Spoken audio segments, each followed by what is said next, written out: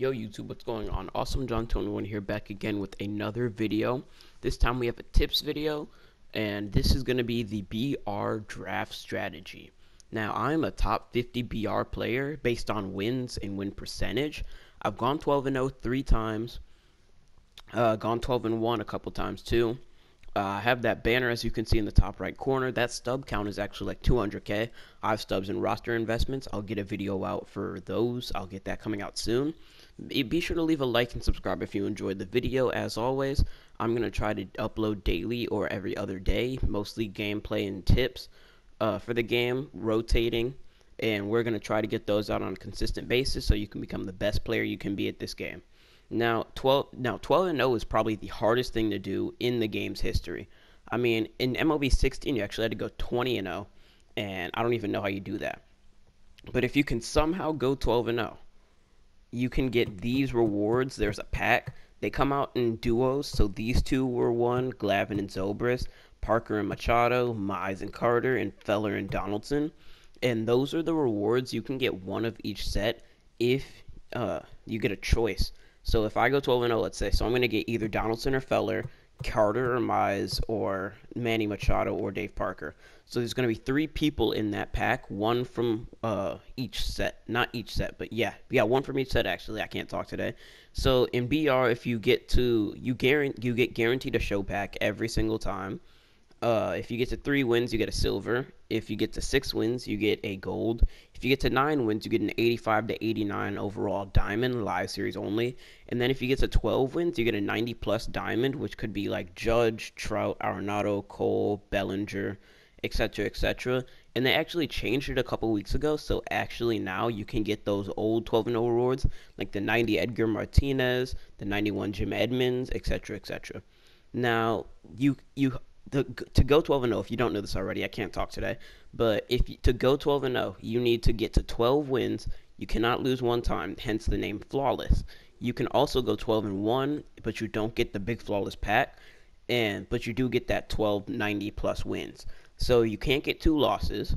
And so when I'm like, if I don't have more than 4 wins, then I'm going to redraft every time, because I don't see a point. If I lose my first game and I'm 0-1, I don't see a point in continuing to play at 0-1, because then I need to win 12 straight to even get the goal. But so these Donaldson goes for 650k, Feller goes for 600k. These are 400k cards, and then these are 200k, and then these are 200k also. So flawless awards are actually kind of rare. They're not easy to pick up, but if you do get them, they're very good additions to a squad. And for I mostly sell. I've never kept a flawless award or a World Series award. So let's get into the draft strategy. This is the best way to draft a BR team. So this is a pretty good first round. We have Juan Marichal, Mariano Rivera, Mike Schmidt, and Lou Brock. So these Marichal, Schmidt, and Brock are all from the Team Affinity, and then Rivera's from the 6th inning program. So right now, I can already rule out Marichal because there's no reason to take a 99 overall starting pitcher in BR. If we get a good goon, maybe we'll take it with our 2nd diamond pick, but I like to have 2 starting pitchers that I can turn to, and then a good bullpen so I can have an opener for the 3rd game. Now, Mariano Rivera, I think, is going to be the move here. He's just so hard to pick up. That ERA is, because I just went at events and played with him, even when he had no energy. But Mariano Rivera is one of the grossest relievers in the game. I have his prestige, and Rivera is really hard to pick up in BR, especially with guys like Luke Voit with silvers that'll have small PCIs. Mike Schmidt is actually really good. He's got really good fielding, decent speed, good hitting attributes. I don't really like his swing for BR personally. And then Lou Brock is a BR goon. I think he was made for BR. 99 speed, pretty good fielding, 125, 104 contact, 71, 79 power. I'm going to go Rivera right here because I still want to wait around and see, because there's some good third basemen. Like, if I take Schmidt, I can probably rule out, like, Sano. And if I take Voit, I can probably, if I take, like, Lou Brock, I could probably rule out Schwarber. So I want to see the bullpen. I can keep filling it up, but I'm going to take Mo and see who I can gamble and get. This bronze round is actually a decent one. We don't need to rule out Waka, but we can rule out Sucre. I'm going to wait and see There's also a really good bronze catcher. We got Robinson Chirinos. I think I want to wait for him. But I also want to see if I can get like a Schwarber or a Carlos Santana. Jimmy Kerrigan, he's pretty fast. No offensive attributes though. G-Man Choi is up 5 overalls inside edge, plus 14 versus righties. So versus righty, is going to have 87 and 88 power. G-Man is just an absolute monster. Great swing. I'm going to go ahead and take him. He's probably going to be on the bench, but we'll see how the team shapes up. Here we have Anthony DeSclafani, Keone Kela, Lourdes Gurriel Jr., and Byron Buxton. Buxton has +1 inside edge, which gives him +3 versus righties. Byron Buxton, he's not a hitter, as you can see. He's a defender and a speed demon. I'm going to wait and see if he can come back around in a later round, because I don't want to waste that center fielder pick already, because there's so many other guys that could pop up that I could use in center. Keone Kela is a pretty good reliever. He's just really easy to pick up, and he throws directly overhand, so you can read his pitches very well. Anthony DeSclafani, he's got a really good repertoire: 4-seam slider, 2-seam knuckle curve changeup, and his per nines are okay. I pitch pretty well with him, except I'm going to wait around still and see if I can get that Masahiro Tanaka or a good silver starting pitcher. I'm going to go Lourdes Gurriel. I hit very well with him. He's really good versus lefties and pretty good versus righties. He's also very versatile, so that's what I look for in BR. He can play second, short, third, left, and right. So I'm just going to move him around to wherever he needs to be. His fielding's pretty good. It's actually not that good, but I'm going to look to play him in the infield where it won't really matter. So we're going to take Gurriel. Second diamond round, this is not pretty. We got Christy Mathewson, Michael Brantley, Luis Robert, the 90 overall, and the 93 Griffey Sr. Griffey Sr. I think we're going to rule out. He just doesn't have that much power, and that's what you want in BR. He's got 89 speed, so maybe if I wanted to, I could lead him off. But once again, we're still going to look for a good right fielder. Christy Mathewson we're ruling out because, well, why would we take him? Robert, the problem with him is that his silver is pretty good, and I might take him because there's still 8 more silver rounds. In this Robert, I just don't do good with him, and I'm not going to take Robert because I'm once again going to gamble for a center fielder. This Brantley is low-key pretty good. I don't really like it. I don't really like this diamond round. I much would have rather had something else, but we'll go ahead and take Brantley. He's not that terrible. This round we have Cliff Lee, Taylor Rogers, Manny Machado, and the 83 Harper. I think it's basically between Machado and Harper right now. Taylor Rogers is very good, but he's down inside edge, -12 on his hits per 9 and Ks per 9. So he's down to a 78 overall. I'm not going to risk that, even though he is a very good lefty. We're going to go ahead and take Machado. He doesn't look that good versus righties, but he does have +4. And I think I'm not going to play this BR run today, so maybe I'll play it over the weekend. And I think Machado, I already bought 20 Machado, so I think he's going to get that bump to diamond, especially since they're going to add to his stats per righties. And Harper is actually pretty good, too. I don't really like his swing, but his defense is pretty poor, too. So I'm going to go ahead and take Machado right here. Now we're going to take Aaron Bummer. It's obviously going to be the move right here. Michaelis, not that good. Harrison Bader's not a hitter. He's basically Byron Buxton type. I'll wait around and see if he comes back again. Joe Morgan just isn't good versus lefties. And so I'm going to take Aaron Bummer here. He's down to a 74 overall, which isn't that terrible because that's what he was before the roster update. He's a nice lefty, deceptive, sinker cutter, 4-seam slider. And so that's why we're taking Bummer. And we already know the obvious pick. If you've ever played BR, you know Soler, if you see him pop up, you take him. Because he is just an absolute monster. He does not have any added inside edge. Except I think by the time I play this run, he might have it. Carlos Martinez is actually pretty good too. He's got 5 different pitches he can throw. I just don't like the speed differential in Martinez. Josh Taylor is a decent lefty. He's just down to 4 overalls. And McCann, I'm just once again going to look for a better catcher. And Soler's just that really good bat that I'll need. Next up, we have Christy Mathewson, the 76, Soria, Adam Frazier, and Ian Happ. Ian Happ is going to be my move right here. He's just such a glitch. He used to be one of those bronzes that you would always take in BR. But I really like his swing. His defense is kind of poor, but that's okay because I can put him at second or somewhere. Because he can play second, third, left, center, right.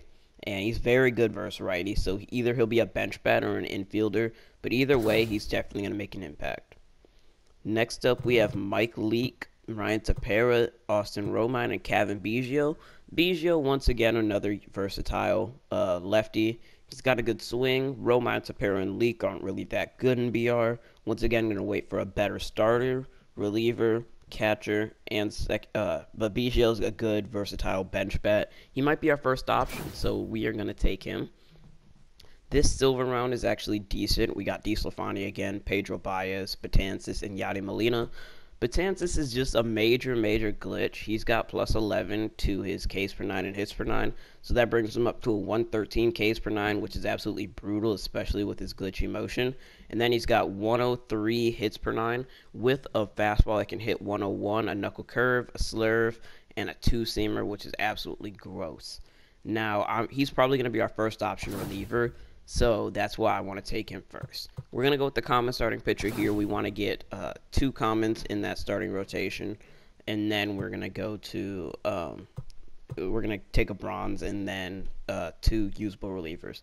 We're going to take Stephen Vogt here. He's up versus righties, and he's a nice backup catcher. He can play first, left, and right too. He has got 80 contact versus right, and 83 power versus right. So he's going to be a nice bench bat, especially a defensive substitution if we need to make it. Now we're going to take Kevin Gausman here. He's a good bronze starting pitcher. And like I said, we're taking 2 commons, a gold, a silver, and then this bronze. This bronze may have to start a couple games, but that's okay because Gausman is actually pretty good. Now in our second gold ground, we got Will Crow, Xavier Edwards, Corey Seager, and Austin Meadows. Our outfield is actually pretty stacked right now with Brantley, Happ, and Soler. But we're going to go ahead and take Meadows right here, and we're going to just move him over to right field. And then Soler is going to probably take over in... Oh, wait, that's a toughie. I think I'm going to take Brantley, and I'm going to put Brantley over in center field, Happ to second, and then Meadows probably to left, or Soler to left, whatever has the better defense there. In our silver round, I think I'm going to take Eddie Murray right now. Nice bench bat versus right. I can't hit with him 074, but I need to figure out that swing, and it's definitely going to be easy. Bronze round is obviously going to be the lefty right here. We now have 2. We're going to look for 3. Sinsu Chu right here is looking really good. I mean, that fielding's low, but he's up 5 overalls and inside edge. So he's got 87 and 85 power, which is very good. We got a lot of lefties that are going to be on the bench, but we'll get that situation figured out when we get to it. Next up, we have Adam Duvall is going to be the move here. Once again, very versatile. He might be a bench bat, but he plays very good defense, so I need to find somewhere for him. Ooh, okay. That's a tough round. I think I have to go Jock Peterson. Jock and Voit are very good, and one of them is just going to force G-Man to the bench. So I think I'm going to go Jock here. He may hit leadoff. He may not. We'll see with that. Reliever right here, Tommy Hunter. He's pretty good. Tim Hill. When did he get to the... Whoa. When did Tim Hill get traded to the Padres? Anyway, that's our third lefty. Now we have one more pen spot. Zach Britton's a... Okay, I'm going to say this one time. I do not like how the roster updates have affected BR. Because Britton... I'm going to just go over a couple. Britton, Bummer, Ian Happ. Those are examples of guys that are very good bronze discount picks. And then they just got bumped to a silver, and now they just ruined the entire draft process. So we're going to go ahead and take Lance McCullers Jr. here. He throws a knuckle curve. He's just a nice 2-starter. And we're going to look for this gold starting pitcher round right here. And we got Syndergaard. Okay. Now, it's also a pretty good choice if we took Minor, because he's very good. We could start him as an opener a couple times. But I'm actually going to go Syndergaard here. He's got outlier on that sinker, which gives it up to, I think it gives it 98 miles an hour or something. And then that fastball is going to be 101, changeup, slider, curveball. Very good combo. There's our rotation, and then we got one more pen pick, and we got 2 righties, 2 lefties. Adam Kolarek is very good. His slider's slow. Nick Birdie is okay in my opinion, and then Jesse Chavez is just a control guy.